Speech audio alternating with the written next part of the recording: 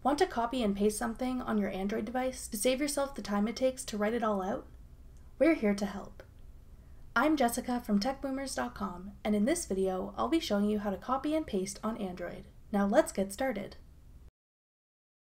Whether you're browsing your favorite website, reading an email or message, or any other form of text on your Android, you can select a word to copy simply by holding your finger on it. You'll see the word you've selected become highlighted.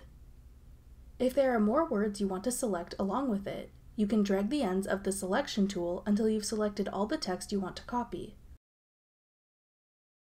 Or tap Select All in the menu that appears to select all the text on the page. Once you've selected all the text you want, tap Copy in the pop-up menu.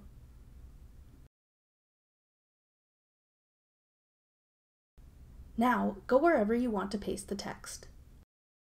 You can paste text nearly anywhere, including into text messages, emails, notes, and more.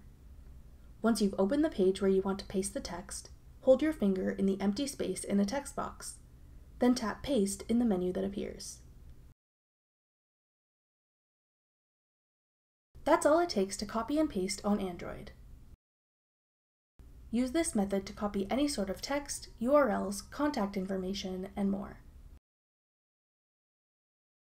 Thanks for watching. If you found this video helpful, we'd love it if you'd hit the thumbs up button below.